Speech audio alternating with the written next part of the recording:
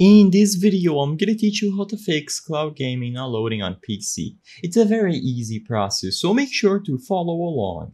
In this video, I'm gonna give you general instructions on how to fix Xbox Cloud Gaming Service not loading for you on your PC. Usually this happens when you try to select a game, click play, and even if you have a controller connected, the screen just goes black, you don't see this information about the queue, and nothing loads.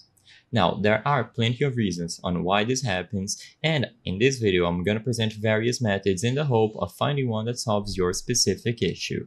So, the easiest way to go about troubleshooting this is first, try using a different browser. So, for example, if you are on Chrome, use Mozilla Firefox. Sometimes switching the browser will help you achieve a better connection and more stable with the servers, or if for whatever reason Chrome was blocking the service, now with Mozilla you might be able to sign into it. So it is going to be the easiest step and you should try it out before anything else. If switching the browser still doesn't work and you are seeing the same errors or exactly the same behavior, for example black screen after you click play, the next thing I would check is trying to use a different Microsoft or Xbox account.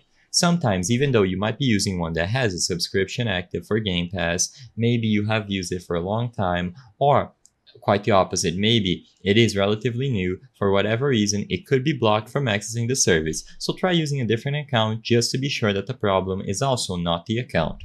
With those two simple steps out of the way, next thing to check is to see if Xbox Cloud Gaming Beta is officially available in your region. So in this website, Xbox Supported Countries or Regions, you can look up countries and see whether or not the service is available for you.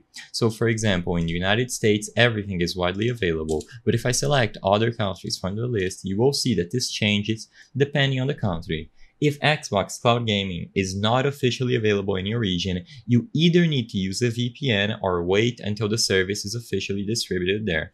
There is no workaround to this besides using a VPN, and if it isn't available, you will not be given access to it, so keep that in mind.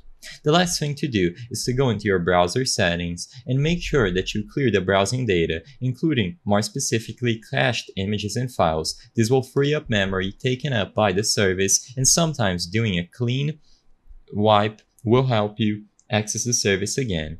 With all of this out of the way, the last resort is to open the Microsoft Store, look for the Xbox app, and make sure that everything is up to date here. Instead of using the website, you can try using the Xbox app to see if you get better results when trying to sign into the service.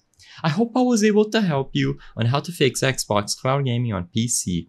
If this video helped you, please be sure to leave a like and subscribe for more very easy tips. Thank you for watching.